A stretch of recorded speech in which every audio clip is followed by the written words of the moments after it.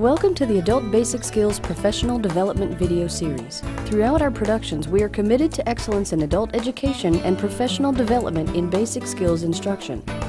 The goal of this video series is to improve the effectiveness and quality of instruction through focused professional development.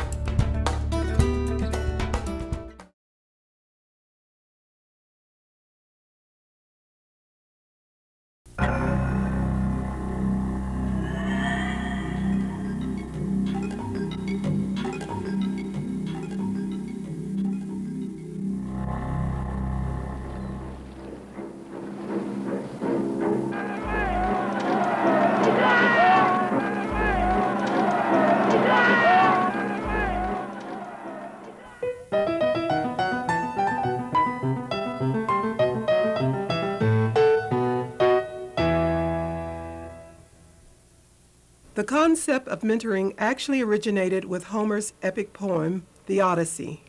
In this poem, Odysseus requests that his friend Mentor advise and care for his family while he is away from home fighting the Trojan War. Mentor is really Athene, the goddess of wisdom, but you know how those gods and goddesses enjoyed changing identities. Odysseus asks Mentor especially to guide Telemachus, his son, while he is away. Because of Odysseus' extended absence, Telemachus becomes worried about his father and decides to search for him. Rather than be a naysayer, Mentor accompanies Telemachus. As time passes, Telemachus realizes that it is for his own identity that he searches. The mentors in today's community colleges, like Telemachus, guide the novice teachers in their searches for their own identity as they work with adults. The ancient story of Mentor supports 5 necessary activities. These activities define the role of the mentor. First, the mentor intentionally fulfills responsibilities. The intentional process of mentoring leaves nothing to chance. The mentor intentionally performs specific behaviors to the advantage of the protege. Needs are diagnosed or recognized, usually informally, then the mentor encourages growth and development by giving special gifts. Second, in the story of Odysseus, Mentor is actually Athene, goddess of wisdom, who teaches the importance of modeling. The mentor, a master teacher respected by colleagues, administrators, and students alike, provides through modeling a standard by which professionalism can be measured. Third, the mentor is insightful and skillful in providing wisdom without rebellion in professional and personal situations.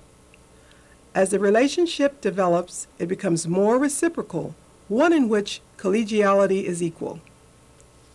Fourth, the mentor provides a safe, supported environment in which the novice teacher may learn, experiment, grow, and become enculturated into the community college climate. The new teacher is encouraged to take risks that will lead to professional development and instructional improvement. Fifth, the mentor nurtures the protege by giving gifts, ones the mentor must possess personally before they can be given to others. Now I give to you the gifts which in turn will be given to your protege.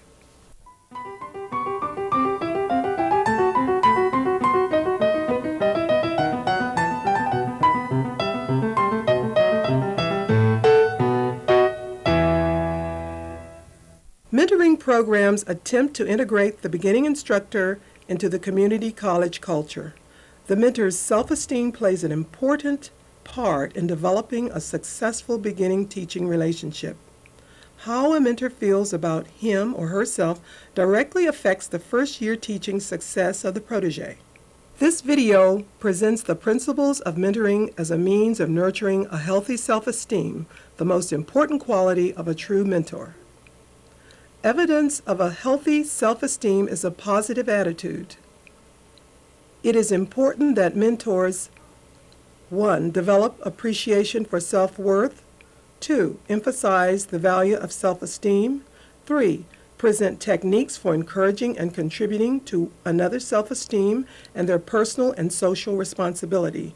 4. Build an atmosphere of trust through recognizing personal feelings. Mentors give others permission to do the same. One cannot give away anything not possessed. Therefore, developing the positive self-esteem of the protege cannot take place if the mentor does not possess a positive self-esteem.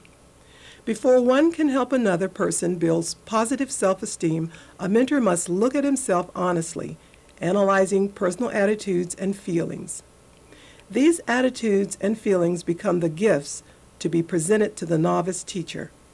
There are 10 mentoring gifts available only through a sense of positive self-esteem. The first of these gifts is that of a good name. The mentor informs the novice teacher of the positive behaviors of a professional educator. Sometimes teachers feel apologetic about their profession. A teacher should exhibit pride in our chosen profession. We must remember that each protege is unique. There is no teacher in the world exactly like her, and she is not like you. That is the way it should be. The novice must develop her own identity and not merely become a clone of the mentor. Once this quality of unique identity is recognized and accepted, the mentor concentrates on the positive qualities brought to the teaching profession by the protege rather than try to concentrate on qualities not evident. The protege's rich personality should be encouraged to come through.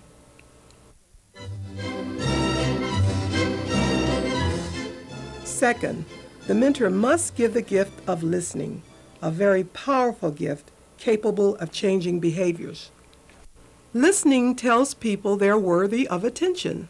Listening does not come naturally. It is a skill to be learned through practice. Qualities of listening include making eye contact, correlating body language and verbal message, setting time limits, giving empathetic feedback, respecting comfort zones, listening without interrupting, giving the protege a chance to respond to your reply. Teacher as decision maker is also a concept to consider. The mentor provides a safe, secure environment in which the novice teacher makes decisions without fear of reprisal. Only by participation in decision making does one learn to be an effective decision maker. The mentor, knowing the rules and expectations of the community college, has the responsibility of sharing that information with the novice teacher. This gift of knowledge of rules and expectations allows the protege to set work parameters. Before mentors can encourage novice teachers to have feelings, they must realize that feelings happen. However, reactions can be controlled. If inner criticisms surface, they must be set aside. The mentor may feel a need to express feelings, yet must decide whether action should be taken now or later. To assist the protege in becoming a successful professional, the mentor must grow in the capacity to express true feelings immediately, authentically, and without manipulation of others. The mentor honors true feelings by recognizing the fact that being authentic enriches our being. The mentor must allow the protege to have and express feelings. Only when feelings are expressed do they serve as a positive growth factor. Strong, effective relationships can only be built through reaching out and touching others' lives. Laughter is good medicine for whatever ails us. Appropriate humor affirms behaviors and gives power to the performer.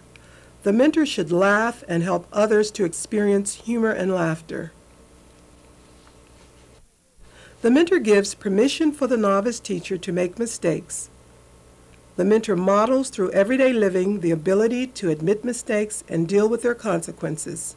She is also able to facilitate correcting errors because she has established a reciprocal relationship. The protege observes and discusses the mentor's behaviors under stressful circumstances. Learning from failure teaches powerful lessons, valuable lessons we all learn one way or another. The mentor makes these lessons easier by encouraging risk-taking and giving the protege permission to try new and different ideas without the fear of consequences. Because one of the mentor roles is to provide the novice teacher with growth opportunities, the mentor talks straight, giving suggestions when necessary. There are times when the protege feels stress. It is at these times that the mentor needs to offer support by communicating directly.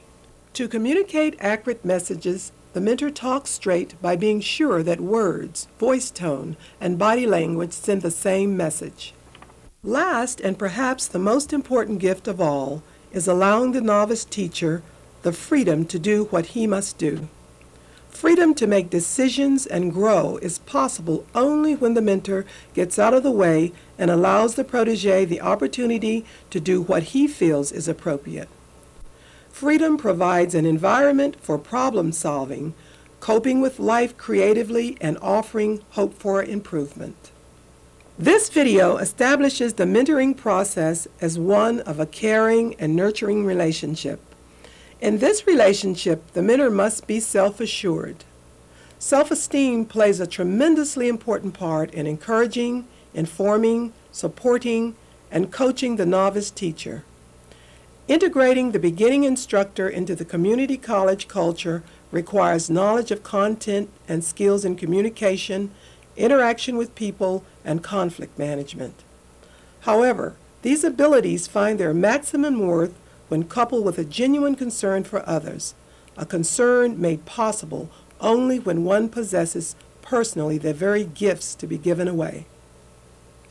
The mentoring process, in which an experienced instructor recognizes the potential of a novice teacher, allows for a growth experience that enriches the self-esteem of both parties. The power for growth which lies within the individual is released. Like Telemachus and Mentor, we find ourselves as we give to others.